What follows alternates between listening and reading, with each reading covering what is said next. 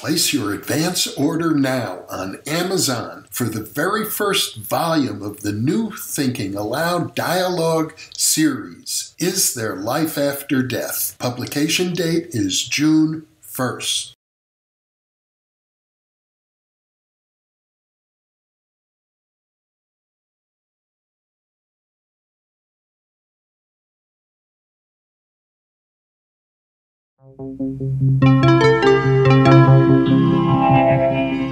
Thinking Aloud.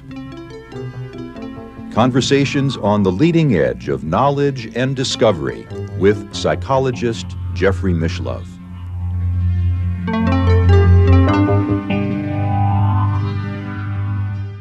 Hello and welcome. I'm Jeffrey Mishlove. Our topic today is gender transformation, and my guest, Samantha Danielle Caputi, is a friend and colleague of several years.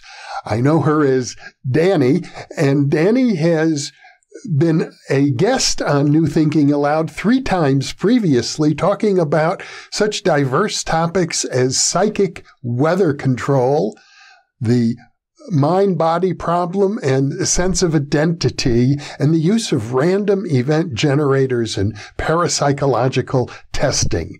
Danny has a doctoral degree in atmospheric science. She's based in the San Francisco Bay Area in Northern California, and now I'll switch over to the internet video. Welcome, Danny. It's a pleasure to be with you again. Yeah, thanks for having me back. We're going to talk about a very different topic than we have in the past, and I'm sure it's going to get very personal. So I want to let you know I'm very grateful that you're willing to open up about, well, we don't know. I mean, I don't know what's going to come up, but I thought a good starting point would be your childhood. I was born in 1992.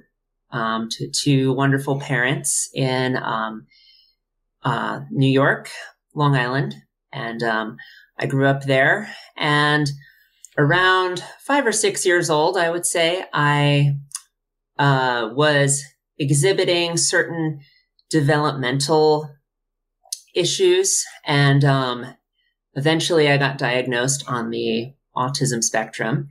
And so that was, I was already not on a track to fit in growing up.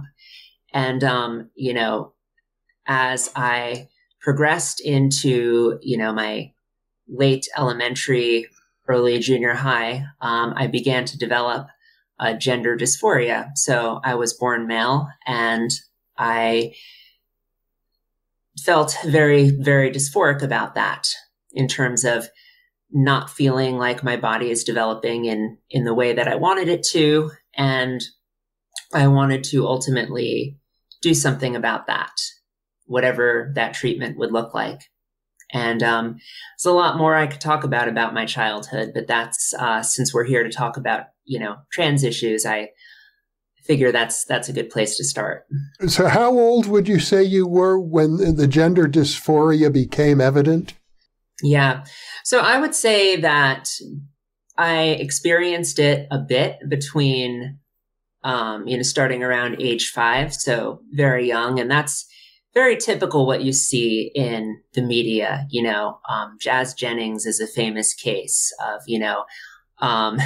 who has a whole reality TV show, but where gender dysphoria develops, from a very, very young age. I had a little bit at a young age, but for me, it was more during puberty when it accelerated, when it became worse.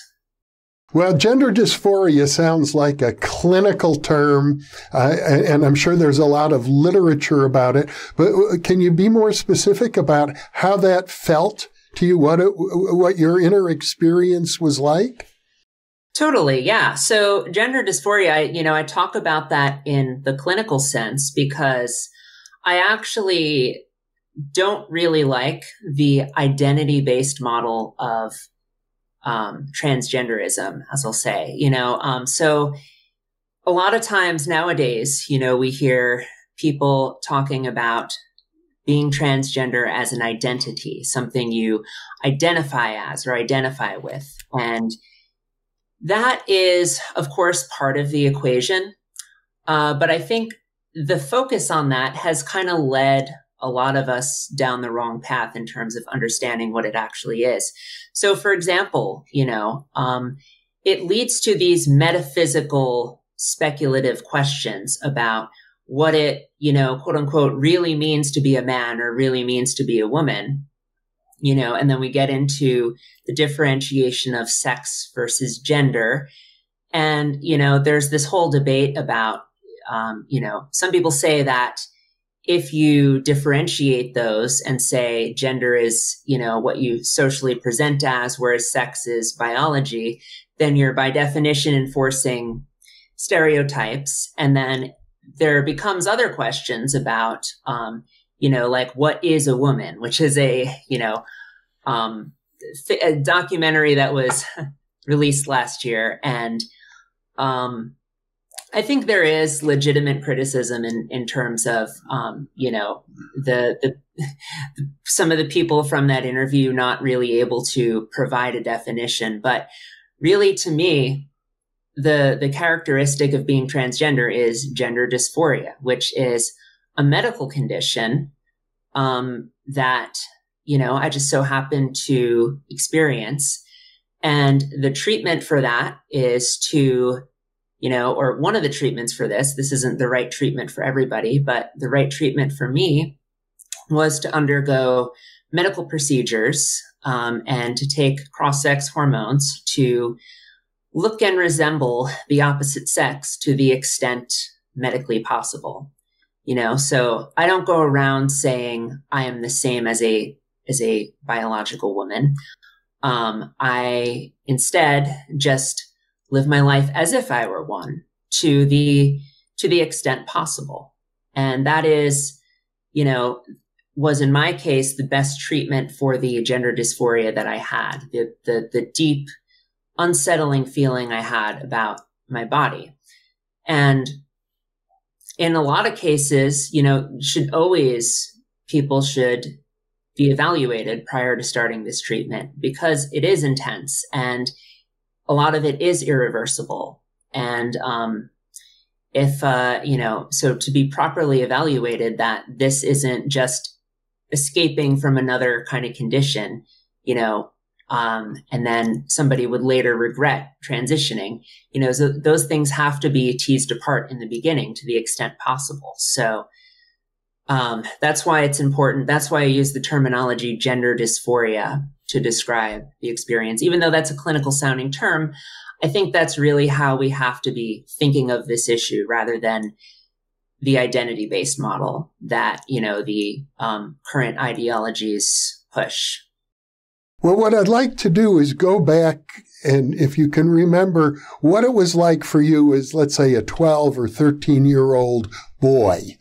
How did that feel? What were some of your experiences at that time that led you to become the person you are now? Around 12 or 13, 14, when I, puberty was accelerating, I remember one of the first things I noticed was really being uncomfortable with the hair I was developing and the lowering of my voice. And I would even ask teachers, I was like, oh, is it normal to, I don't really like the hair on my legs. I don't really like the fact that I'm growing body hair. And pretty much the response I got was, oh, no, you should love it. That's, yeah.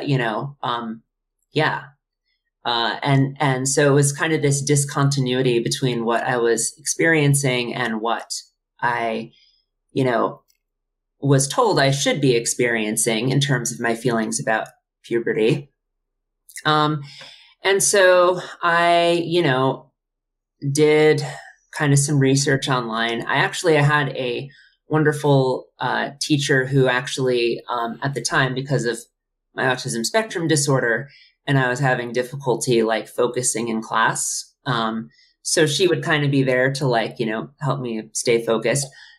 She did really wonderful research actually on my behalf and then came back to me and said, actually, some of these things I was telling you was not correct. this is a condition called, gender dysphoria wasn't really a common word. Transgender wasn't. But I was kind of pointed to these online communities of people who experience that condition.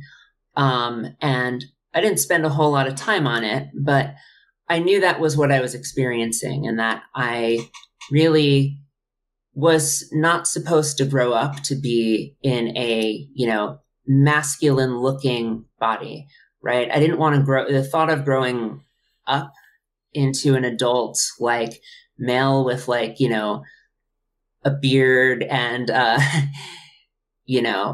all the stereotypes associated with that just really just disgusted me to my core. And so, so I went to my parents. They found a good therapist who didn't right away affirm me, right? Because I think that's important too. There's this notion that, anybody experiencing this should be blindly affirmed. And I don't think that's the case. I think people should be evaluated prior to starting treatment. But I didn't go under any treatment as a in my puberty years.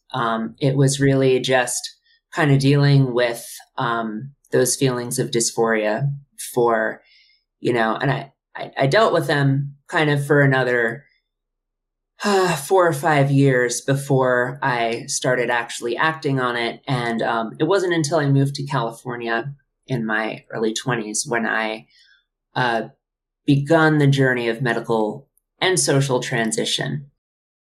I'm under the impression, and correct me if I'm wrong, that, and I know this is a very hot button issue, I suppose, politically, that it's actually a good thing to start the transition earlier rather than later.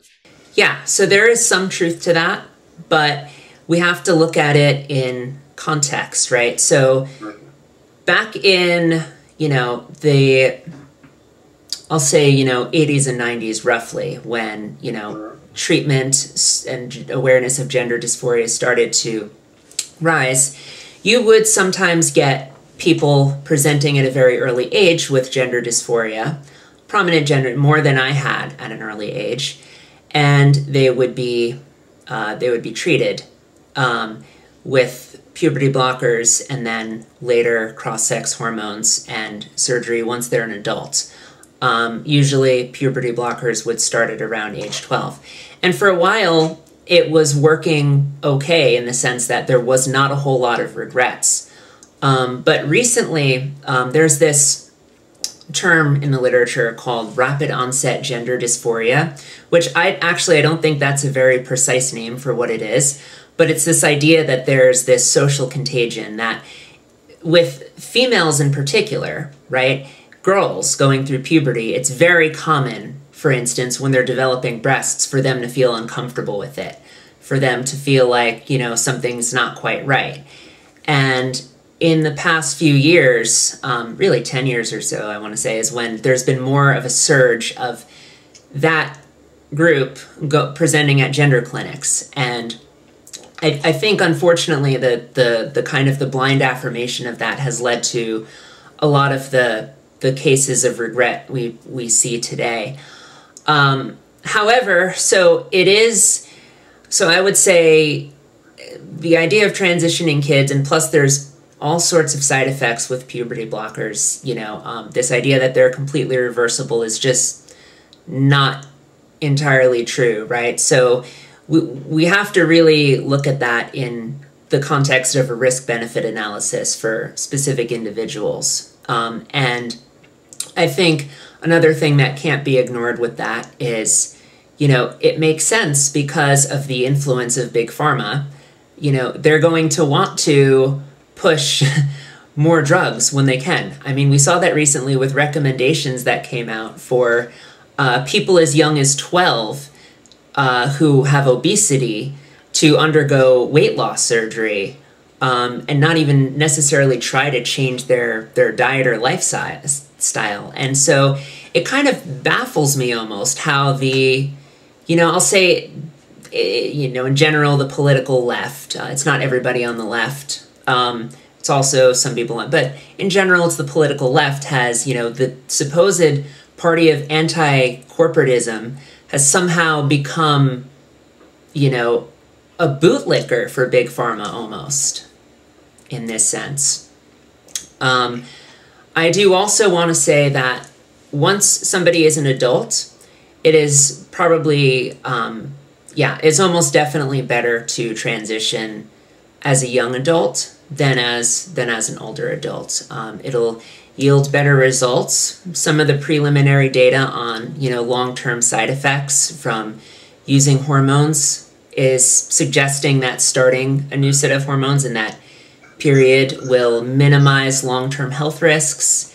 And it's just better to think of transition in terms of a life plan rather than, unfortunately for a number of people, they, live their life as men for several decades and then they hit this crisis, and then they transition and then they're not always happy because they missed some of their younger years.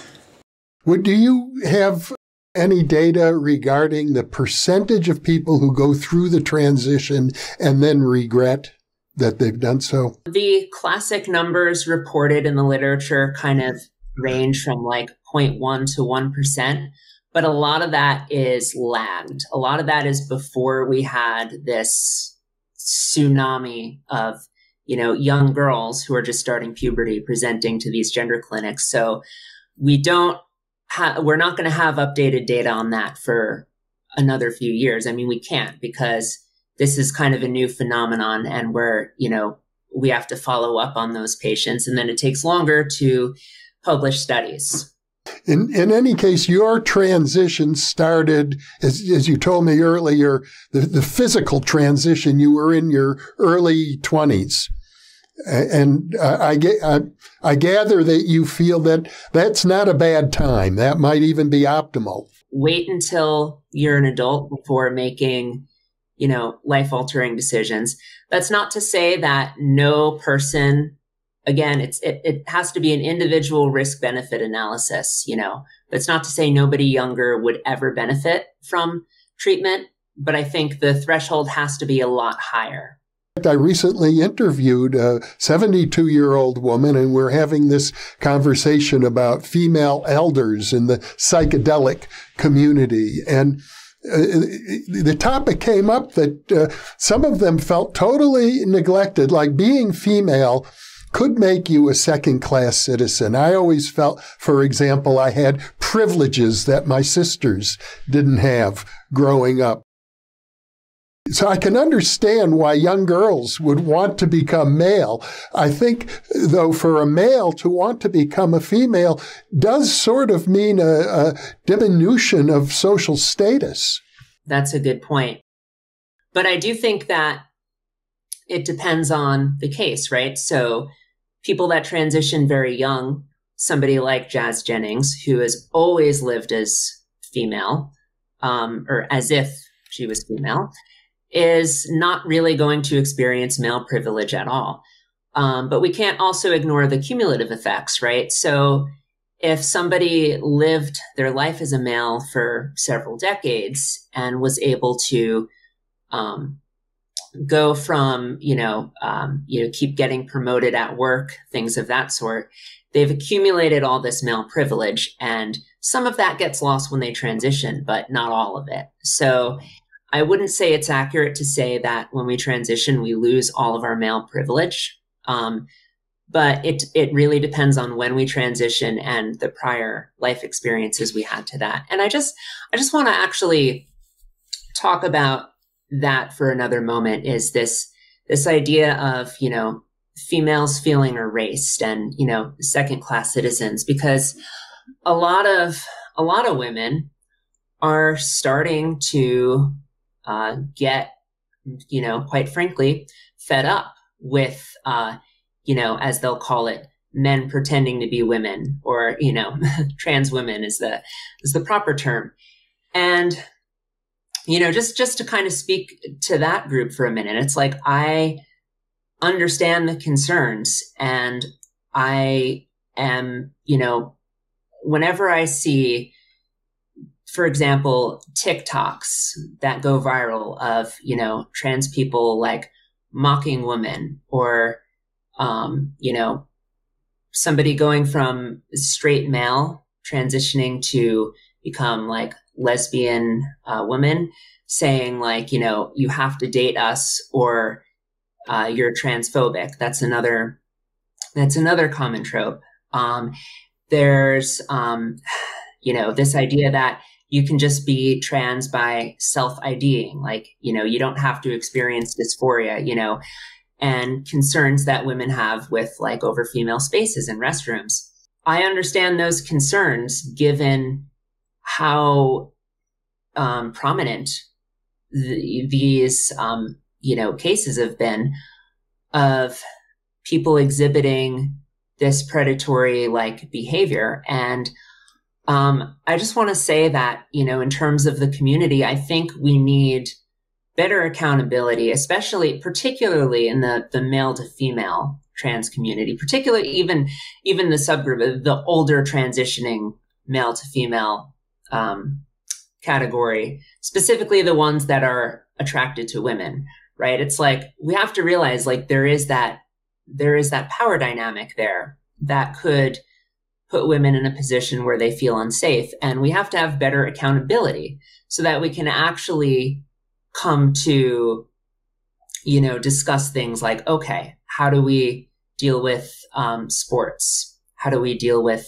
self-ID? At what point can somebody say they're a woman? And an example I use of this is that in the Black community, there's this talking point that gets said a lot about the Black community, which is like, oh, what about Black on Black crime? Which is really just a distraction from the notions of police brutality and like the systemic issues.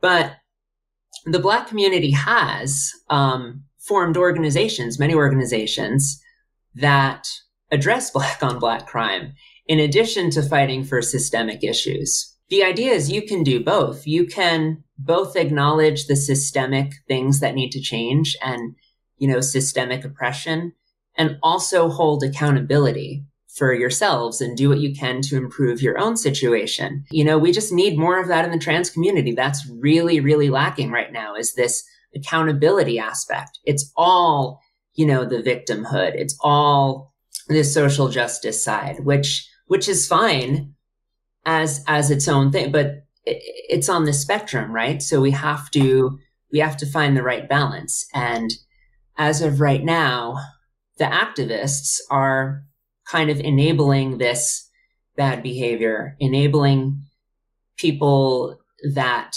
are flat out mocking women to speak for all of us.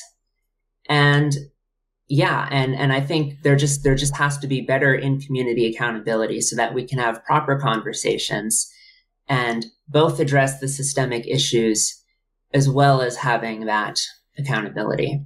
I'm old enough so that I remember, I think it would have been back in the early 60s, Christine Jorgensen, I think, may have been the first male to go through the surgery and become female. And Christine Jorgensen became very famous, but it was such an unusual phenomenon. Like, this was the first person in the world, as far as I knew, to transition. And the very idea that it was possible was a novelty. Now you have, I think in an earlier conversation, you and I were describing that maybe as much as 1% of the American population has gone through a transition. We're talking about millions of people. So even so, it's still in the early stages. Obviously, the culture as a whole is very unsettled around this.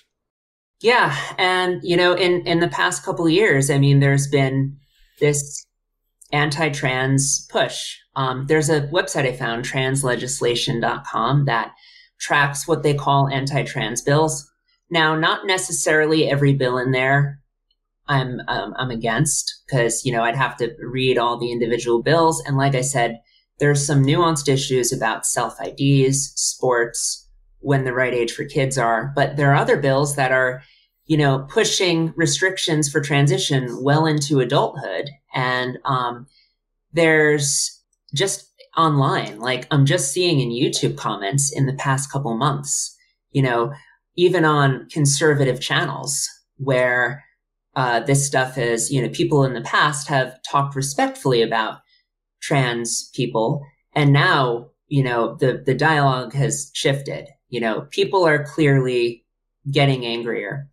And I partially blame the media for that, for kind of featuring the most cringe, the most unhinged, trans people, because obviously they want to cause division among the population. I mean, the mainstream media, that is.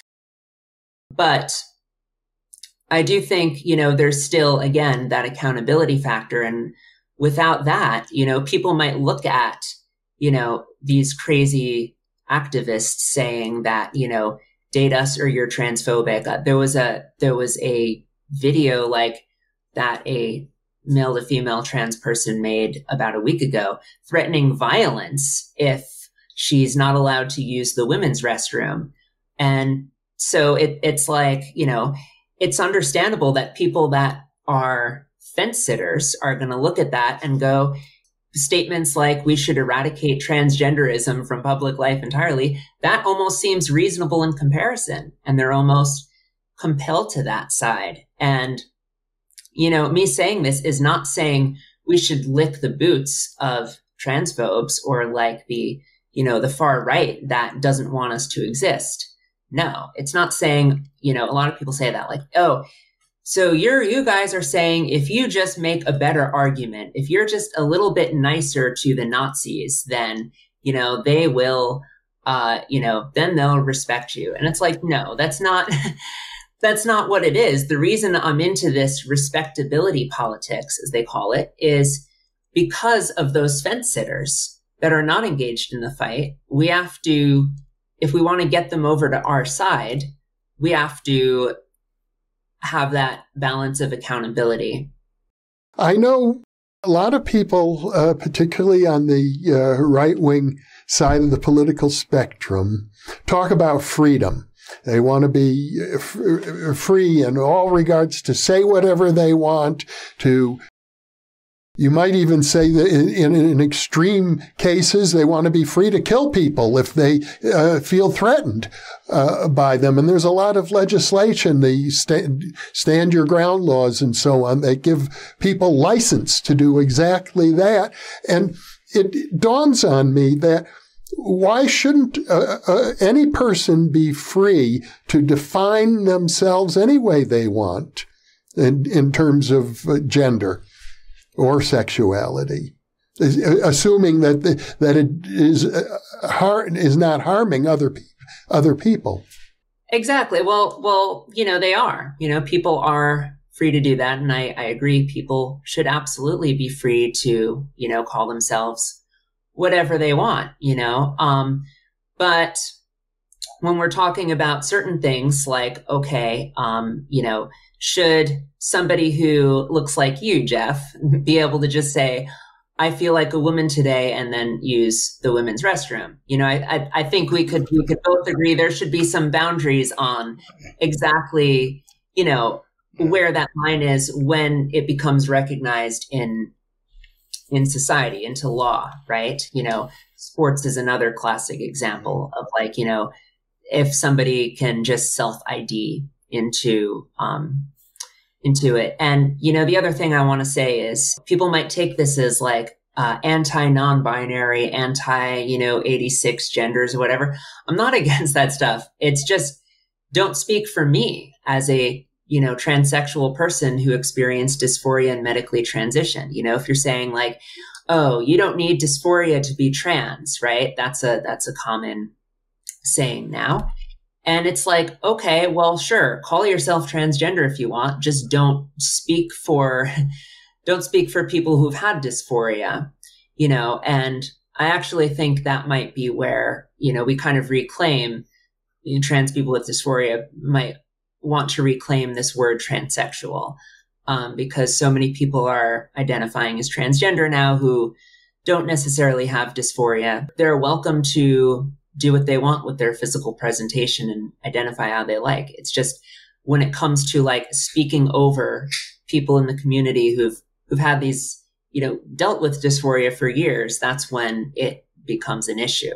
It's like, be as free as you want as long as you're not stepping on other people, right? You mentioned earlier that you were diagnosed at a much younger age of being on what you call the autism spectrum. Was that in any way related, do you think, to the gender dysphoria?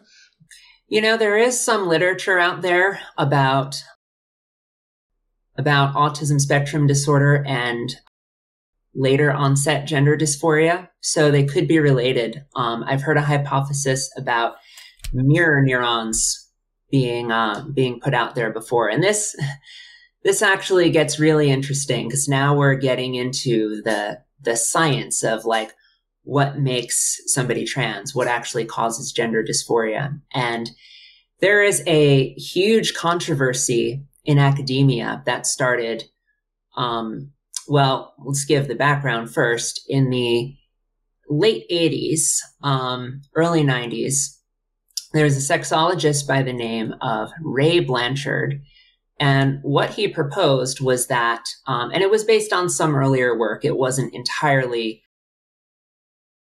a new idea in the sense, but it was this idea that you can group people who are transgender into two categories, depending on their sexual orientation. So in one group, let's just say, just to keep this simple, we're talking about males who transition to women, but keep in mind there's a mirror image for women who transition to women. But so for males who transition to women, there's one type which is homosexual with respect to their birth sex. He calls these homosexual transsexuals. And this is basically people who tend to transition very young, or they experience gender dysphoria very young.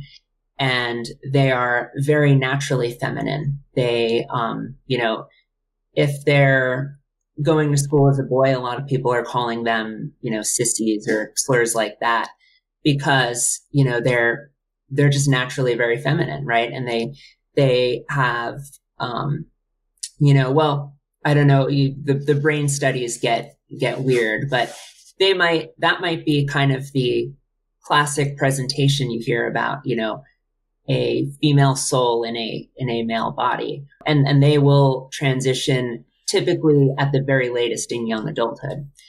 Then there's this other type, which consists of males who are either bisexual or straight with regard to their birth sex. So people who are basically males who are attracted to women, and they'll experience gender dysphoria later in life. Usually it'll develop as a teen.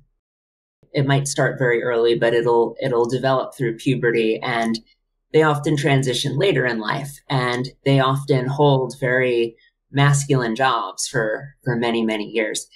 And now this idea that there's these two types wasn't really new, but it was the labeling, right? He called the homosexual type, he called them homosexual transsexuals. For the heterosexual type, he called that heterosexual or bisexual type. He called that the autogynephilic transsexuals.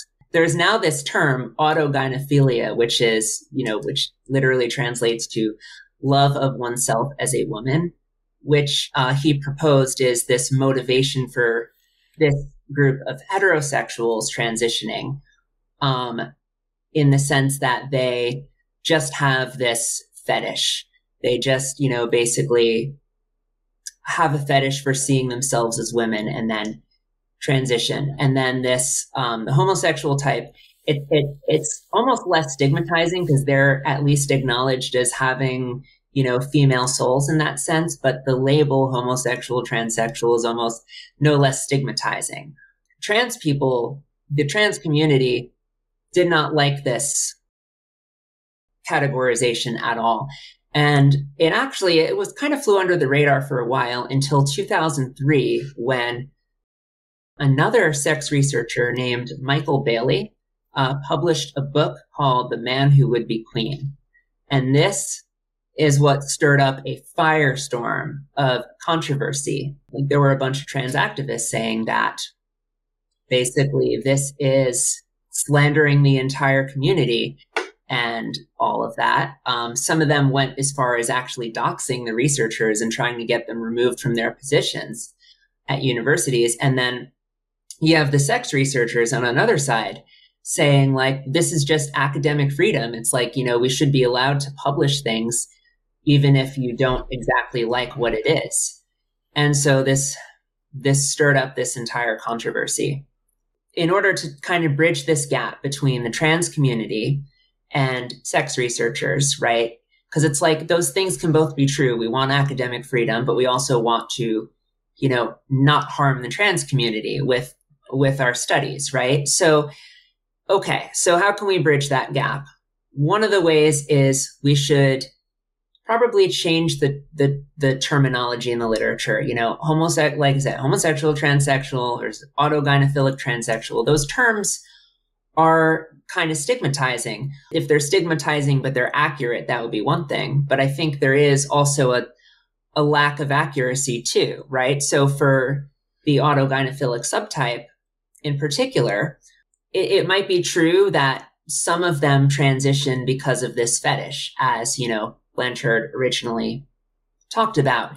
But for a lot of other of them, it'll, kind of start in their teens as them maybe having this fetish or this unusual sexual orientation where they want to kind of become the thing that they desire, if that makes sense. They want to become what they're attracted to. That's, I think, actually a more accurate way of describing it is having this dimension of your sexual orientation where you're attracted to women, but you also want to become what you're attracted to. You want to be with what you're attracted to as well as become what you're attracted to.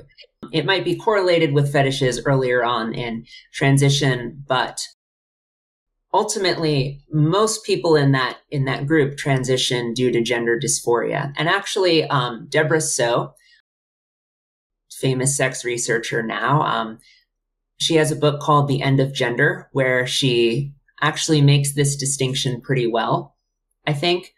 And I'm not in the camp of basically entirely defending Blanchard. I think that the way he went about making this two-type was somewhat reckless, in the sense that for this entire group, what he called the autogynephilics, he didn't recognize that for a lot of them, gender dysphoria is why they transition, ultimately. Even if they've had fetishes earlier in life, ultimately the cause of their transition is the gender dysphoria, right? That's at least the proximal cause, right? Similar to the homosexual, transsexual subgroup. And so I'm working on a paper right now that I hope will recontextualize this two-type framework in a way that kind of makes everyone a little bit more happy, that will bridge this gap. It'll not ignore any data coming from the original studies, right? Because I do ultimately think that this two-type categorization is correct, that you can cluster trans people in these two groups. But I contextualize it in a way that says that basically you get these two modes on this continuum where you're going to get gender dysphoria, depending on someone's sexual orientation and what we call an erotic target inversion, right? So erotic target inversion is basically, like I described before, that's probably a better term for autogynephilia, because that would imply fetish, but erotic target inversion implies it's more of a sexual orientation, which I think is more accurate. It's that, there's this dimension of orientation, just like, intensity is one dimension where you could be very hypersexual or very asexual. direction is another dimension. Are you attracted to the same sex or the opposite sex or somewhere in between, right? That's a spectrum. And then also the erotic target inversion is a dimension, right? And so the mistake that I think, Blanchard made was assuming that the erotic target inversion only goes in one direction, right? I propose that it can be both positive and negative. So you have erotic target inversions and erotic target repulsions. I'm playing around with those terms a little bit, but if at that point, if you kind of map it out, it would make sense that you get two clusters of people experiencing gender dysphoria. And then all of the data is fine. It just recontextualizes the model. And I think it satisfies Occam's razor better because it's really, instead of these two entirely separate causes of gender dysphoria, you just have one underlying cause, but it's just a result of being at two places with different combinations of these sexual orientation dimensions.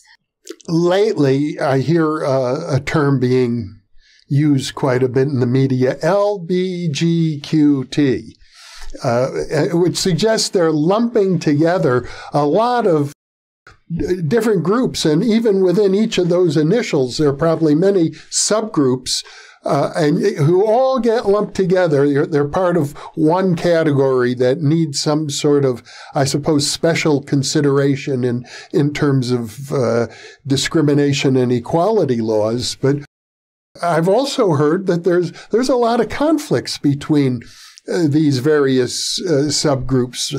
I have a friend who's a gay activist who expressed to me on one occasion that he and other gay AIDS activists, as it were, feel some resentment towards the trans people because they're getting all the attention these days, but they haven't spent all the decades working for equality the way other gay activists have done.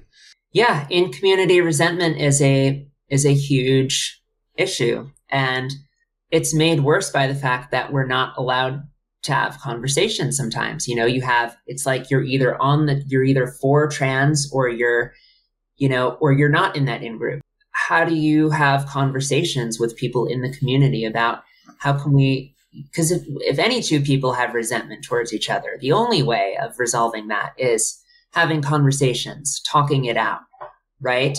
Saying, okay, how can we make this work? As long as that's not allowed to happen, as long as there's barriers to conversations, then I don't really see it getting a whole lot better. I think that's also going to continue to, even in the public eye, even outside of the LGBTQ community, there's polls showing that acceptance for LGBTQ people has been declining in recent years. And a lot of that's attributable to some far right wingers, becoming emboldened.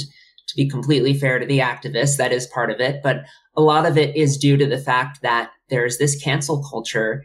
If you even want to have a conversation about what to do about sports, if you even want to have a conversation about how do you handle kids with gender dysphoria, if you say to other trans women, like, hey, it's good to accept reality, some trans women say, like, trans women get periods, right? Even me disagreeing with that has gotten me defriended, removed from groups before. And it's almost absurd on the face of it. It's like, no, we do not get periods because we're biologically male, right?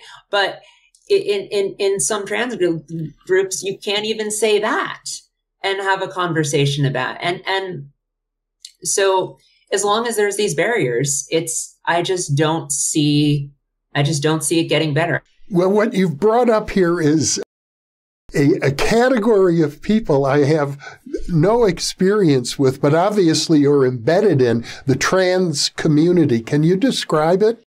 And its loosest term, it's people that identify as transgender. But the community is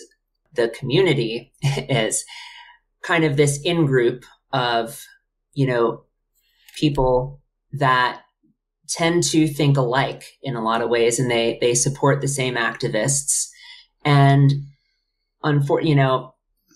it can be very toxic. Like if you're in that community and you disagree with something, you can be canceled, right? And removed and ousted. And, it's really harmful actually for a lot of, people just starting their transition who have been rejected by their families.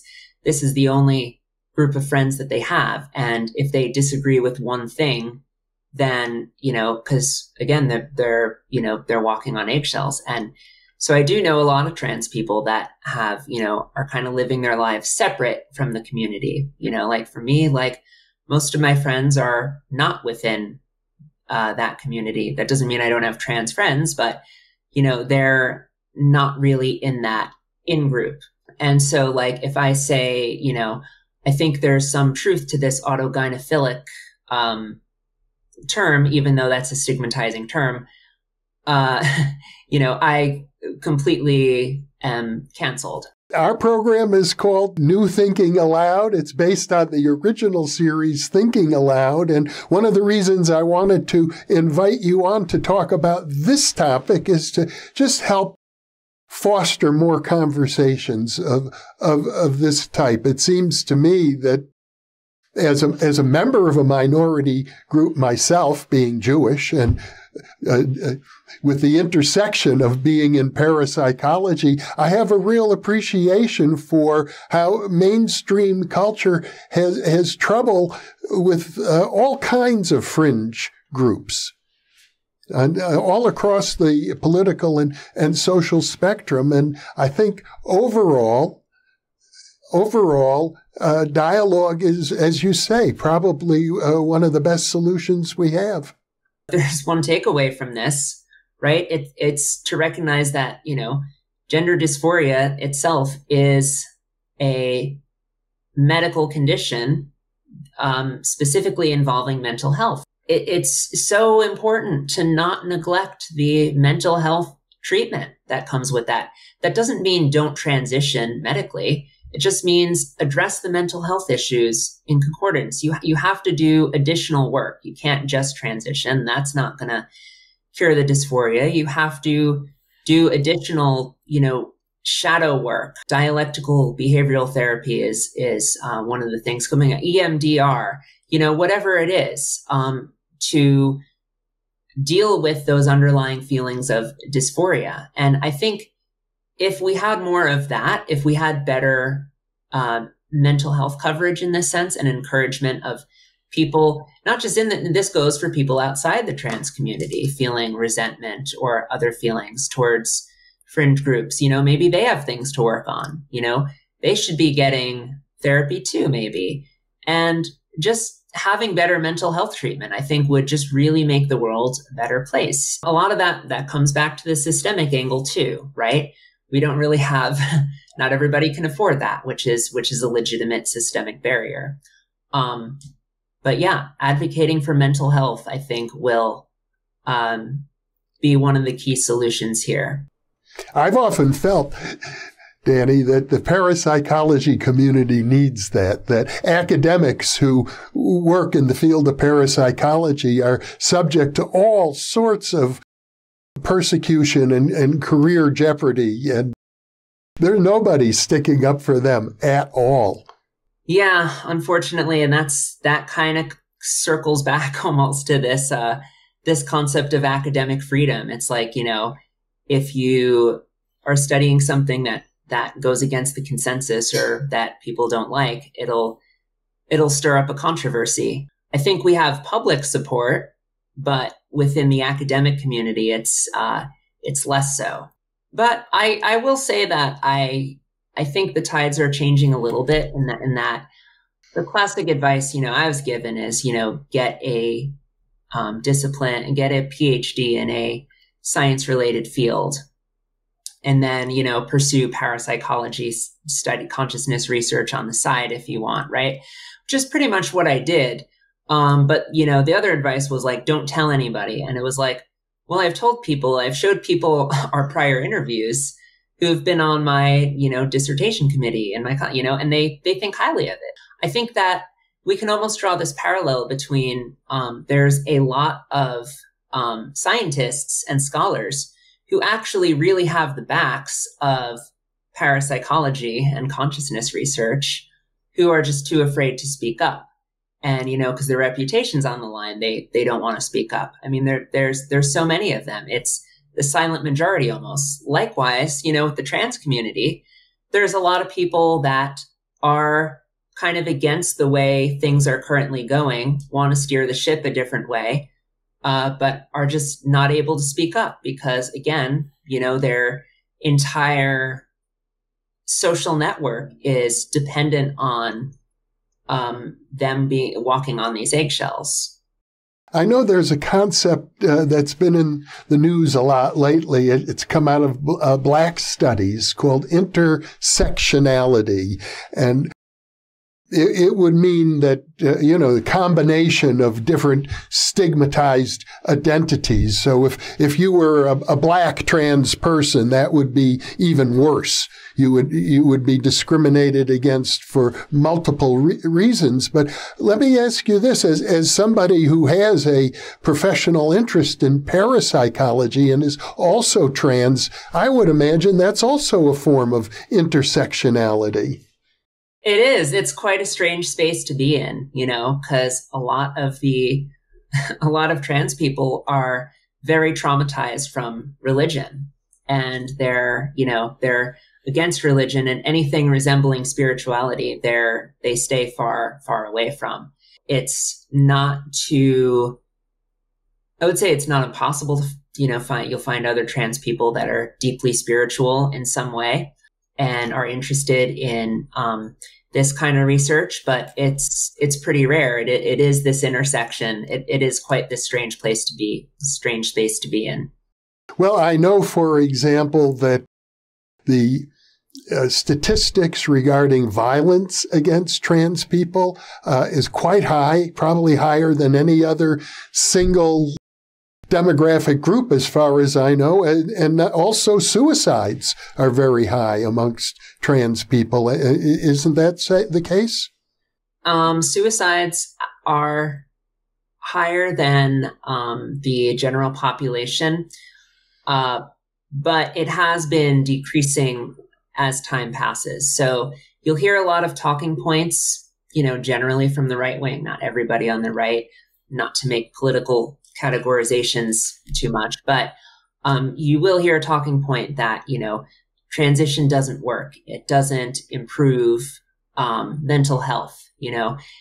That's not what any studies have showed. That's a misrepresentation of what they found. What they did find is that it doesn't always reduce it all the way to the level of the general population, which is to be expected, because gender dysphoria, while a lot of it can be resolved from transitioning, it doesn't go all the way down. There's no cure for it completely. There's still other underlying mental health issues to often address, and we need to recognize that as a community and hold each other accountable for addressing those things.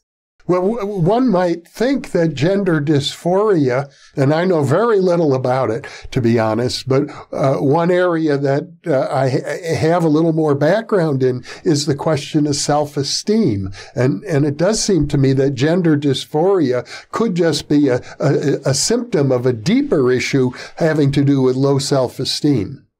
Yeah, I think for some people that is. That's why it's so important to be evaluated, right? Make sure gender dysphoria is really what you have, and certainly make sure medical transition is the right path for you, if you're going to go down it. If it is a simple self-esteem issue, I mean, they're often entangled, which is why it's harder to, kind of separate them.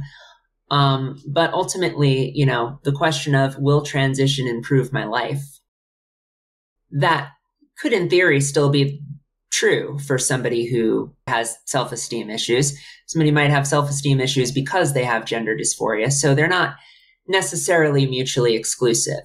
I happen to know, in a couple of instances, parents of children who went through transition, and I know that in the cases of which I'm aware, it's an enormous struggle for the parents to come to terms with this, because at least in our day and age, most people who are old enough to be parents are just not used to this at all. The idea is if you're married and you have children, you have, for the most part, pretty strong sexual or gender identities. And the idea that your child wouldn't be like you in that regard is almost impossible for some parents to comprehend.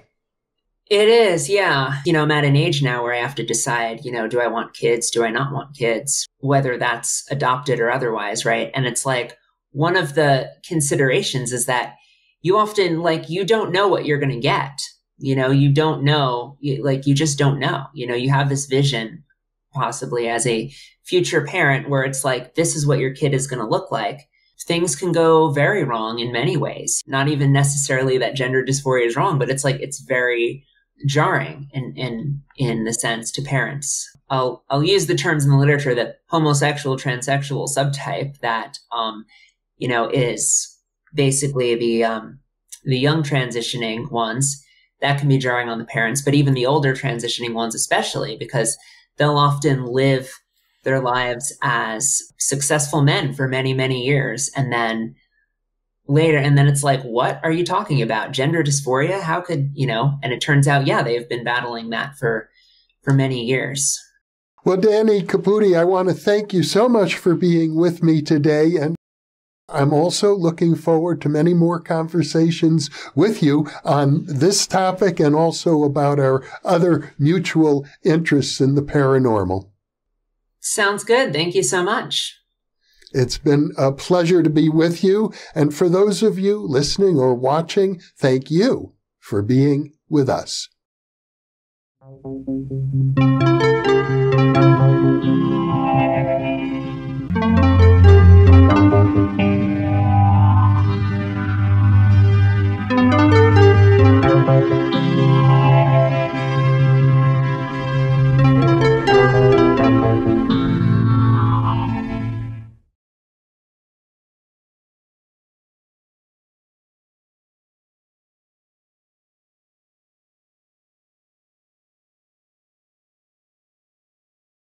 The inaugural issue of the New Thinking Aloud magazine was just released on March 1st.